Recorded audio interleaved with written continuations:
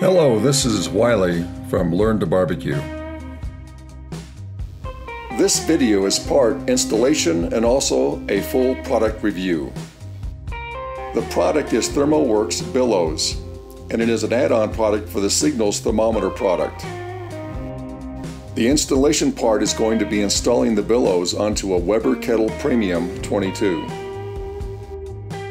As you can see, a hole has to be drilled, but before you panic, it's a lot easier than you think. The first thing we need to do is find out where we need to drill the hole. Start by getting behind the grill so the front is facing away from you.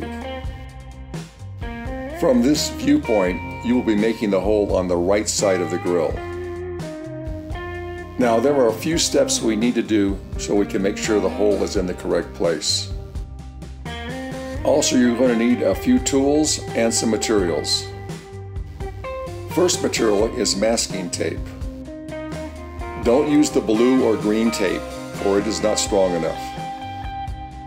Also, get the wide version.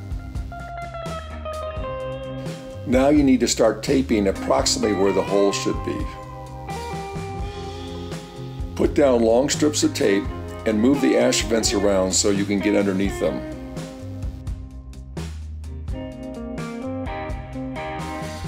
Now rotate the ash vents fully clockwise until they stop.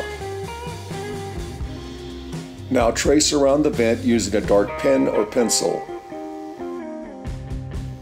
Make sure the lines are very visible on the tape.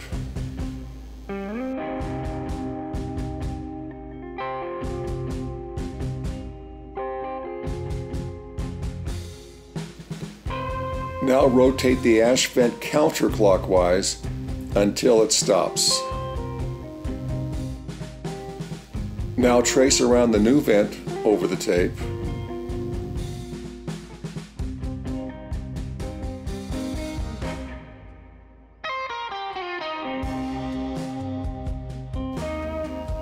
Now go get the charcoal grate and put it in place. Then trace where the tape is.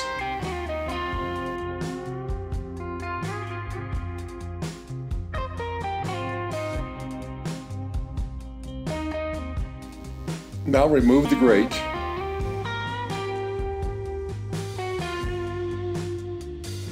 Draw a parallel line about a ½ inch below your traced line.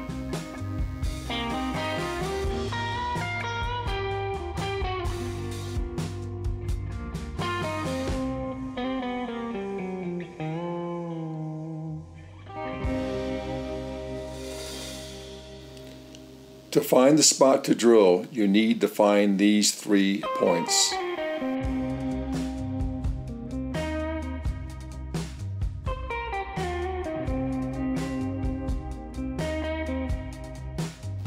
Look at these 3 points and then find the middle of the triangle.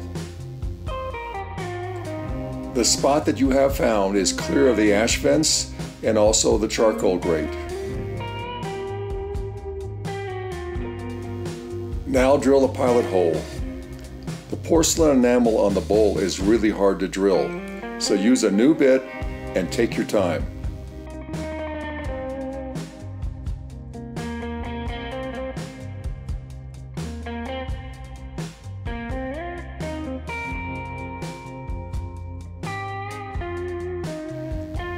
Pretty mean looking bit, but it also gets the job done.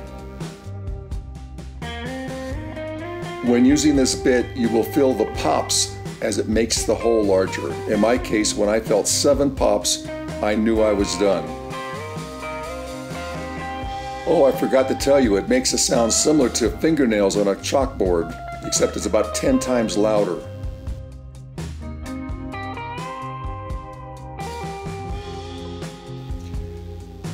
Besides the noise, it does make a perfect hole, for as it cuts, it also deburrs the metal.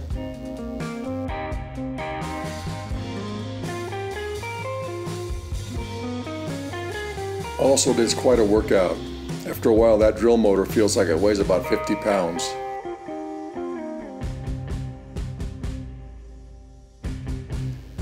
But then you are done, and the hole is exactly 1 inch wide and perfectly round.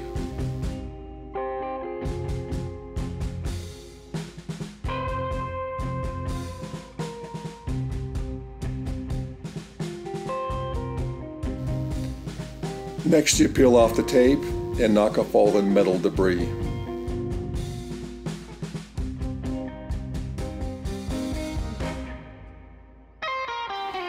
The tape should come off real easy, but again, take your time, for a lot of the metal fragments will stick to the tape and not you.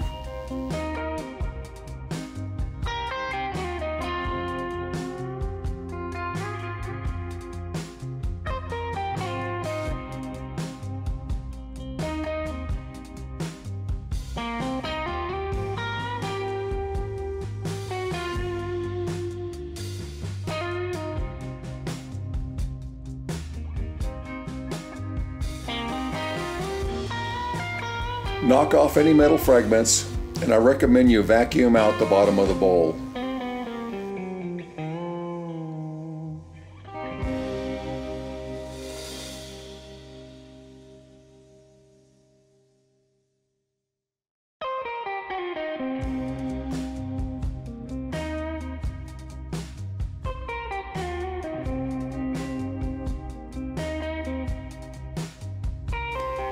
Now put the charcoal grate back in and rotate the ash vents all the way to the left and then to the right, just to make sure everything is clear.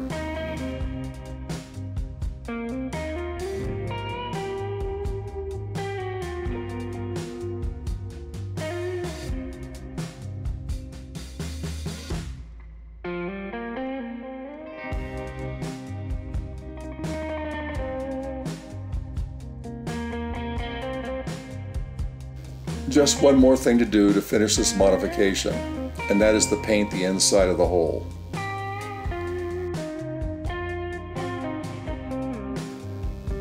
I did do one final pass with a hole bit just to make sure all the metal burrs were gone, so I went from the outside in.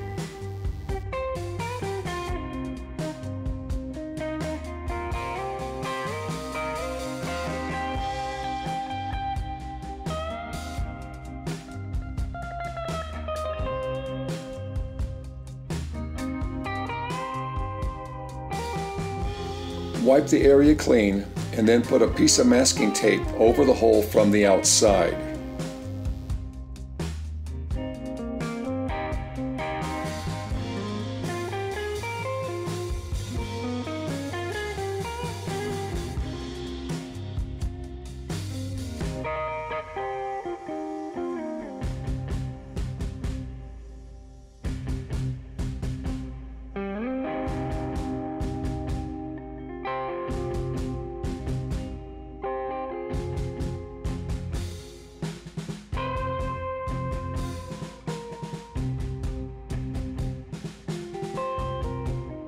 Now using a high temperature paint like Rust-Oleum will protect the metal from rusting.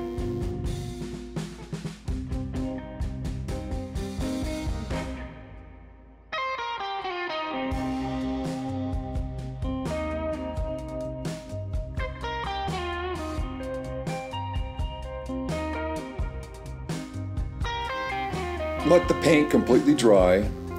This usually takes at least a few hours. Peel off the tape, and the modification is now complete.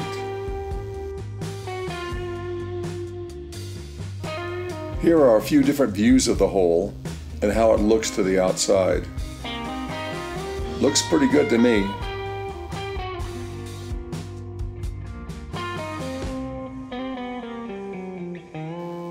Now we can add the billows to the grill. There are 2 springs you need to insert. It is best to secure one in the hole and then follow up by inserting the second spring in the hole.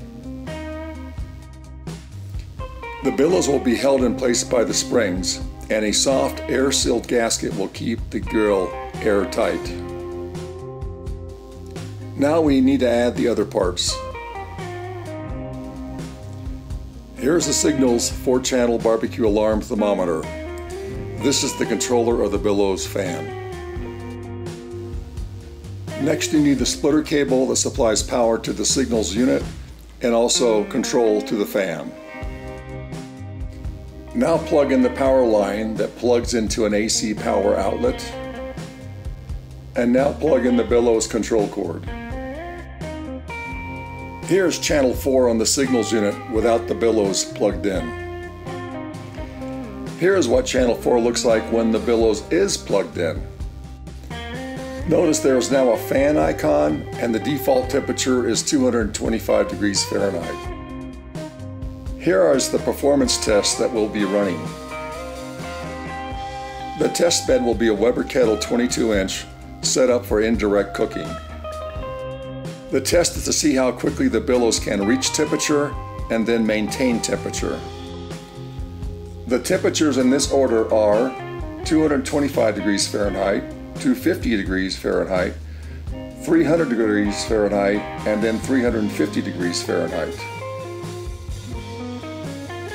Here is the grill being set up for test. First, the air probe is attached to the charcoal grate in the middle of the grill. A Weber charcoal basket is put on one side, and another Weber basket is put on the other side. A full chimney of Kingsford original charcoal briquettes that have now burned for 15 minutes. The briquettes are then evenly distributed between the two charcoal baskets.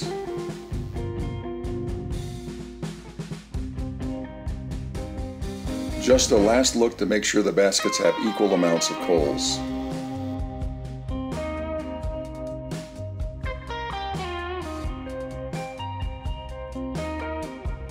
Now put on the cover. The plan is the cover stays on for the whole test, unless there's an issue. Here's the Signals thermometer, and you can see how quickly the grill air temperature is rising. Here is the complete temperature chart for our tests. On this first test of 225 degrees, the grill overshot and did not stabilize till it hit 247 degrees. I believe the overshoot was caused by me for not letting the grill stabilize for 10 to 15 minutes before turning on the Billows. I then turned up the Signals thermometer to 250 degrees Fahrenheit. Within 8 minutes, the Billows had brought the grill temperature up to 250 degrees Fahrenheit and there was no overshoot. After 30 minutes, I then set the signals to 300 degrees. Within 15 minutes, Billows had brought the grill temperature up to 300 degrees, and there was no overshoot. It also less than 2 degree fluctuation. We then had another operator error in that we burned up all our charcoal. I then added a handful of briquettes to each basket, and the grill fully recovered to 300 degrees in 10 minutes. In the final 30 minutes of testing, we cranked the signals up to 350 degrees, and it took 15 minutes to reach temperature. Never overshot, and at that point, never less than 3 degrees fluctuation. ThermoWorks is not the first to market with a temperature control fan, but they are definitely the best in market with one based on the superior Signals BBQ Thermometer. We give this product a top 5-star rating and have now added it to our own outdoor kitchen as a product we will use in all future reviews. Bon appetit! If you would like to see more videos like this, please subscribe. Also, we really appreciate you watching.